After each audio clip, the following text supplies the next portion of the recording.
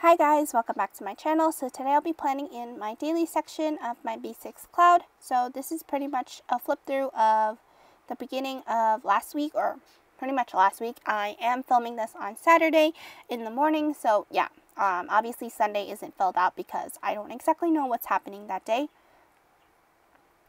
So starting off, I pretty much filled out the general gist, which is my work schedule and my brother's work schedule. So I try to do that because if I know my brother's not going to be here, I try to edit my videos or try to bulk edit, and I don't have to listen to him yell at his computer or his monitor when he's playing his video games, if you know what I mean. So yeah. So obviously I do mark down my regular work schedule, which is 9 to 2 Monday, Friday, and then Tuesday, Thursday it's 12 to 5. Obviously I prefer the morning shift, but I'm trying to ask my supervisor if I can do morning shift because there's not actually too many people, and sometimes when I get on there's like 5 of us, which is not really necessary. In a way I prefer the morning shift because technically I get to wake up early. It forces myself to wake up early, if that makes sense. So here I'm also looking at my phone. That's why I'm like stalling a little. My brother does send us, my parents and me, his schedule. Oh my god, I just said and me. Isn't it an I? Oh my goodness, I don't even know. It's too early. So yeah, pretty much I mark out my brother's schedule. But this week is pretty like, what do you call it? The same or consistent, because he always starts at 9:30. Other than Saturday, he starts at 3. So he works the late shift on Saturday instead of the morning shift.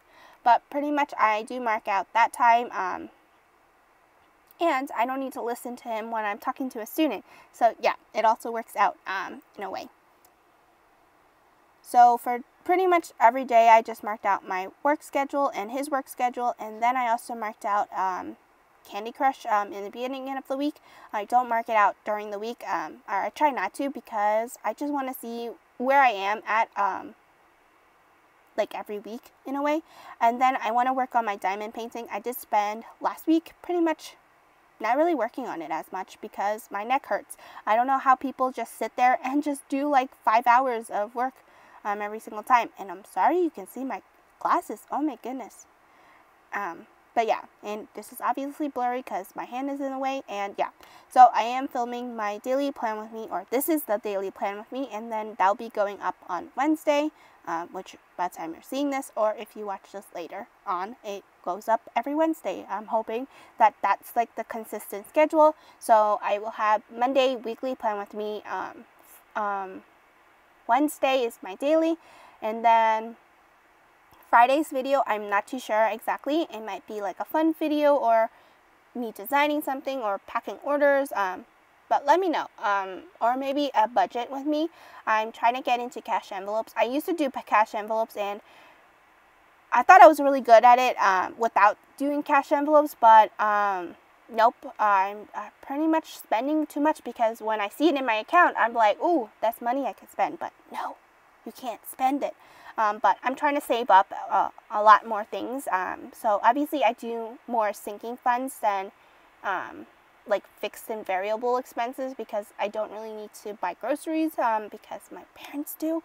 But yeah, but I am saving up for a future home. I am hoping I can move out or purchase a home at the age of 28. Obviously I am about to be 23 in February. So yeah, 5 years.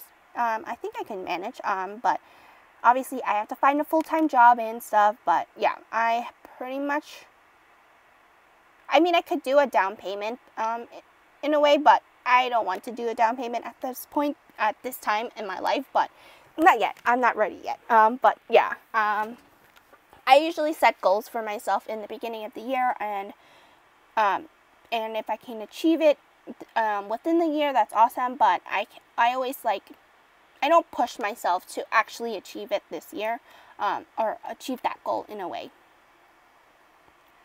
So here, the 8th I'm marking out, that is my cousin's birthday. So yeah, I used a fancy label and an emoji from my sticker album, but this is pretty much it. And I also marked out my VITA training, which if you don't know, which is my internship class, but for my weekly plan with me, I just wrote VITA training. I didn't write the time and stuff, I just know. So for my daily plan with me, I usually go more into details of each day. And on Monday, I want to try to declutter a lot of stuff because I think Taylor from Tattoo Teacher Planner, I believe she said that Mommy Lay, she usually walks around with a garbage bag and just throws things in there, and then yeah, so I'm going to try to do that around my room, but obviously I have a garbage can, so I can just use that instead of getting a separate bag. Obviously I just need to clean up my room and the living room because that's became my shop storage in a way. So yeah, so this is pretty much the final spread. I hope you guys have a wonderful Wednesday. I will see you guys next time. Bye!